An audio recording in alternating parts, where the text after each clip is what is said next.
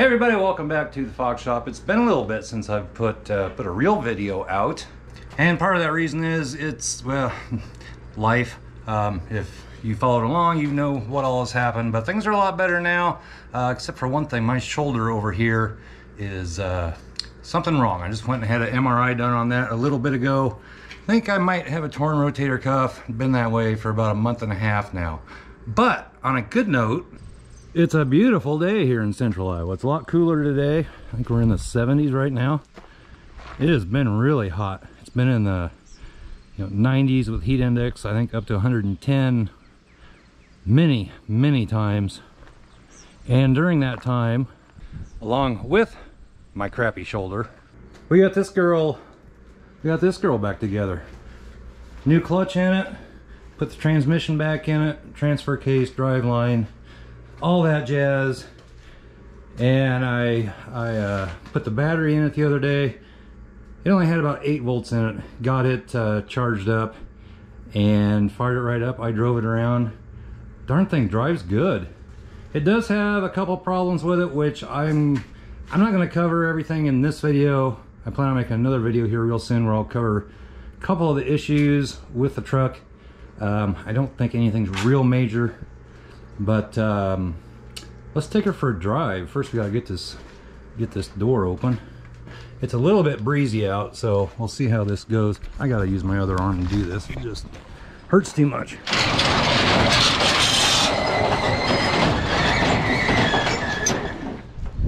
And I suppose better get this out of the way. So we'll jump in the old 93 Ford F150 here. She's got the inline 6. First, I'm gonna see if it'll start. I drove it around, and what did I do? I drove it around, came down the next day, and she didn't want to start. Put the battery charger on it. She's been sitting here a couple of days now, and no, I don't have the interior all back together yet, but things are where I can use them. One problem I have is the rear tank. The fuel pump just doesn't work, and neither tank shows how much gas is in it. I dumped a little bit out of a can I had in it. I think, if I remember right, I think the guy that I got this truck from told me, I think he said it was half full, but I don't know. I'm afraid to drive it too far without filling that tank, but we'll take it for a little spin. And really, the interior is in really decent shape. Well, except the seat that I'm sitting on. But over on this side, I got a bunch of shirts and stuff in here, but really not too bad. Take the seat cover off. I don't know what's behind here. I don't think it's too shabby. But the dash is in good shape, except for the fuel selector switch. That just broke out yesterday. I came down and was messing around with it, and that popped out. So I have to get that stuck back in there. Not a big deal, but let's see if she'll fire up.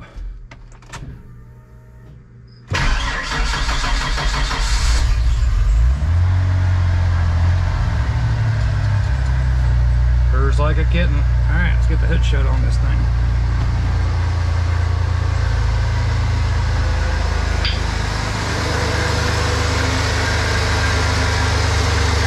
She runs smooth.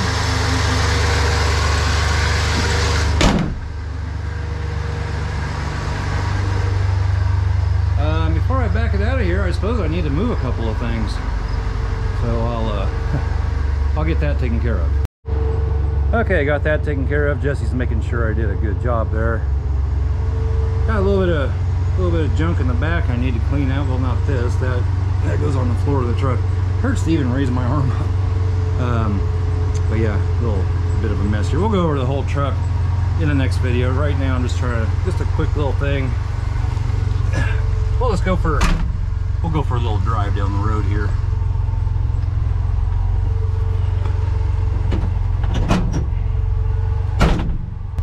And this does have the T18. It's a T18, just a 4-speed transmission, which a lot of people didn't even know you could get in this here truck. It was an option. It was a $123 option. You can actually hear that new clutch I put in when it engages. Just barely. Might need to get broken a little bit. And the flywheel might have had a little bit of surface rust. Been sitting for a while. Got a lot of dust on the windshield here too. But I will have to say, this truck, it really drives good. And it's a little noisy right now since I have nothing covering anything down here. Probably end up losing some of these clips. Anyway, it does have the granny low, which I'm not going to use.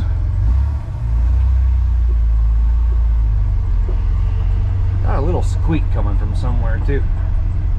One thing that doesn't work, windshield wipers don't work. Haven't looked into that yet. Windshield's a little dirty. But we'll just take it out here for a quick little drive. And Jesse's coming along, I guess.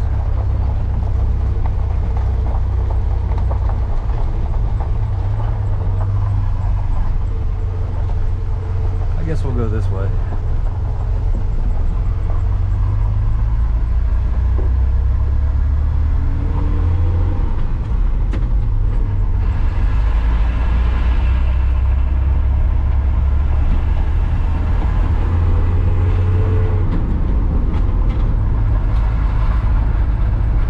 Drive good. Jesse's still following us. You can see her in the mirror now. Well, just run down here to the corner.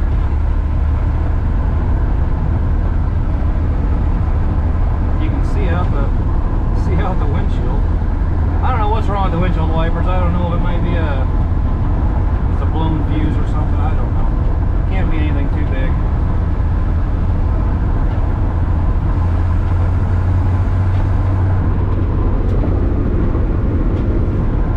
Actually a little bit zippier than I thought this, you know, the inline 6, I've never had one before. I thought it might be, but not too bad. And we'll be combining, it's not our field, but we'll be combining here probably, I don't know, if in another month and a half we'll be combining beans. And that's a whole nother story, but let's get this thing turned around.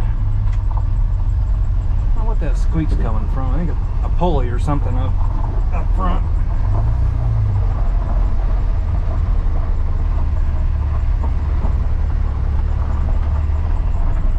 And Jesse's still coming.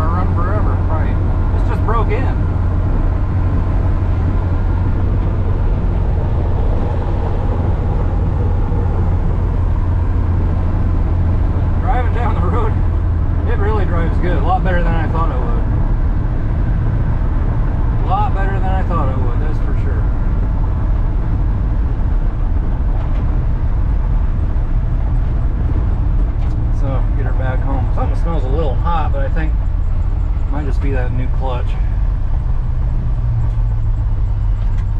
We'll just take it easy here.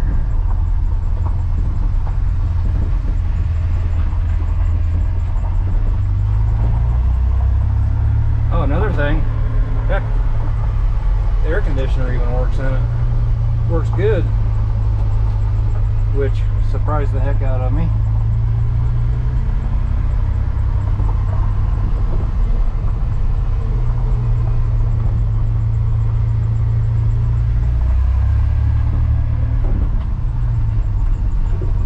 I'm just gonna leave her outside for right now. I don't know what that squeak is coming from. I'll figure it out though. Seems to have gotten worse.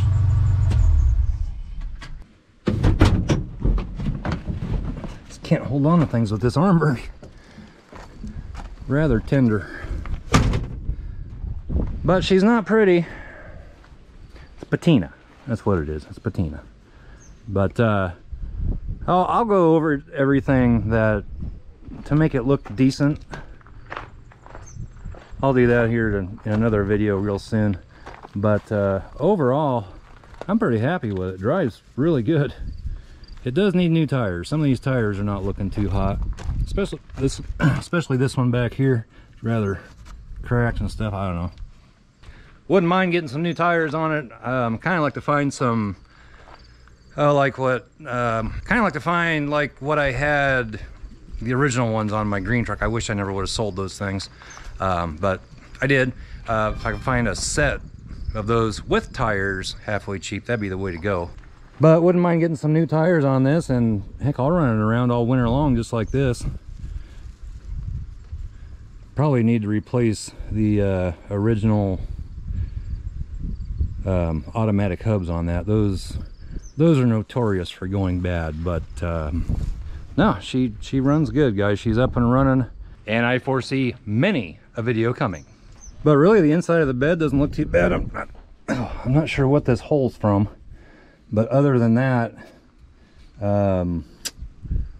really not too bad. Tailgate's pretty straight. The outside looks straight anyway, and the front of the bed is in good shape. It's nice and straight, which usually, or a lot of times, you'll find these that, you know, something is slammed into the front of the bed and it's all dented up. But hey, she's 31 years old. I don't think it'd take a whole lot to get her looking decent. Get out of the wind here. I am going to tell you right now, I'm not going to do a full restoration on this truck. And probably going to use my other arm. And probably going to keep it stock height, not mess with that, and just have a pretty much stock 1993 Ford F150 XL, although it does have air conditioning. That's about it. AM FM radio. So 93 F150 4x4, and I think it'd be just a good overall runaround truck. And there's no crack. Gosh darn it, there's no crack in the windshield. Anyway, the 93 F150 project truck that I've had now for a year, up and running. We're going to be making some videos on that, so stay tuned. Hit that subscribe button if you haven't already, and we'll catch you next time, guys. Don't forget to hit that like button too, really helps. So we'll catch you next time, guys, real soon. Bye-bye.